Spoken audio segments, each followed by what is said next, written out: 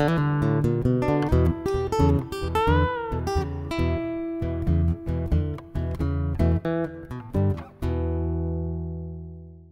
everybody, I'm Todd Clippinger and welcome to the American Craftsman Workshop. It's February 2015 and it's Get Woodworking Week.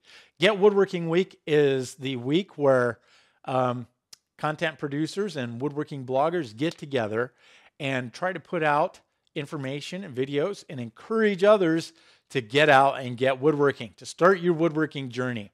And I want to share with you a couple of projects that I've done in the past, and hopefully they provide some inspiration and motivation for you to get out and get woodworking.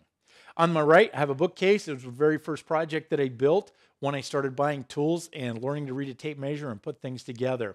Now, I like to think of my projects as time capsules because each project represents, it encapsulates the skill and the talent and the knowledge that I had at the time that I built that.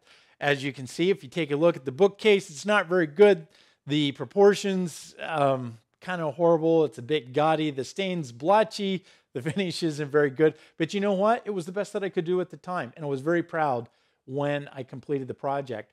As time moved on and I gained more skill and experience, I kind of became embarrassed about that project. And I'm glad that I hung on to it, though, because it's a benchmark of where I've came from. So this really is my first woodworking project that I pursued as a woodworker. Now, fast forward to more recent history in my woodworking journey, and I have this prairie chandelier. This is on a stand right now, but it's actually intended to be hung from a 16, 18-foot ceiling. This piece was the piece that I made when I was invited to be a part of a fine woodworking exhibition at one of the regional museums. I was one of 24 people invited to show, and this was the piece that I made. So this is museum quality work that you're looking at. This is the pinnacle of my woodworking career at the time that I made it. But guess what? This bookcase, as bad as it is, was the pinnacle of my woodworking journey at that time that I made it as well. So really, every project that we make is a time capsule for where we were at that time in our woodworking journey. So what I want you to think about now is don't be embarrassed about your projects. This was the best I could do at that time, and I'm no longer embarrassed about it. That's the best I could do. It's all I knew. And it's a great benchmark. It's a history and a record of what I knew at that time. And this is the history and record of what I knew at the time that I made it. There's a great deal of maturing that went on between these two projects. But guess what, guys? You can't get here unless you start there. We all start at the bottom, and we have to grow. But you won't grow, and this is the secret to woodworking, you won't grow unless you get out in the shop and get woodworking. You've got to put hands on tools, tools to material, and start building projects. If you're not building projects, you're not developing and beating that path from your brain to your hands. You have to make those connections from your brain to your hands. You're only going to do that if you get out in the shop and get woodworking to make those connections from repetition. Also, you're going to develop your design sense if you get out and you get woodworking. First, you're going to start off building projects probably from plans, and whether you follow them closely or loosely, you're going to be just making what else is out there, and that's fine because you need to start building that repetition that we talked about, and then you'll start getting a sense of design and proportions and how one piece relates to another. You'll also learn how things are put together.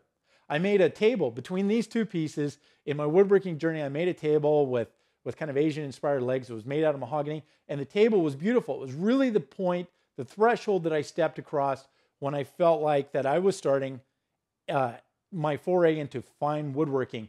And the legs I had seen in another local shop. I was doing a remodel project, and the shop had a dining set with chairs and had these legs. Well, I decided to take those legs and put them on an arts and crafts design table. So I took an arts and crafts design and simply started modifying it with the suede legs. And I built a beautiful table. That table was part of my juried portfolio that got me into the Western Design Conference. It was a very high-end juried show for artists and craftsmen. So I want to tell you a little secret about that. I had this great idea of making this table, but I really didn't know anything about joinery. So first I cut biscuits in slots in the end of the stretchers and in the legs for the mating pieces. And then I started putting them together, and then I realized, I started thinking to myself, well, that's not going to hold. Biscuits aren't going to hold. So then I put pocket screws in too. So here, this really nice, sophisticated looking piece of woodwork. I had, at the time, I had a great idea. My finish work, actually spraying finishes, I was getting very good at that time at doing that. And I had a good choices on my materials. So I had good material interpretation, but I still was well into my journey learning how to put things together. So I started out with biscuits, and then I ended up using a combination of biscuits and pocket joinery all on all the same joints. So there's some of my sins that I'm kind of confessing to you guys. But you know what, guys?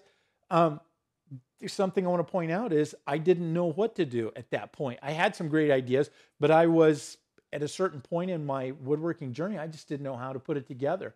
I didn't have the skill or the talent to use mortise and tenon, and I just couldn't do it at that time. But it's a great representation of and record of where I was in my woodworking journey. And guess what, guys? You're going to make similar mistakes. You're going to have blotchy finish like I have on this bookcase. You're going to have poor finish. You're going to struggle through your finishes, and I have too. And you know, you only get better if you get experience, and you only get experience is if you get out and you get woodworking. So that means you have to get out in the shop and you have to build. So, you know, you can't develop your skills. You can't develop your design sense. You just can't develop your ability to finish anything unless you get out in the shop. You're going to develop more efficiency, and you will become safer as you become more skilled at functioning in your shop, as long as you don't become complacent, of course. So anyways, I just wanted to share these projects with you and the stories related to them, because I think what you need to understand is I didn't get to this point without a lot of struggles, and starting from this point and this bookcase. So, you know, we all start climbing the ladder at the bottom, guys, and you're going to start there too. I want to encourage you to get out in the shop, continue to build and mature as an artist, as a craftsman, a designer, a maker, all these things. You got to get the experience. So basically in this video, I have given you the secret to woodworking, which is get out and get woodworking. Get in the shop, get experience.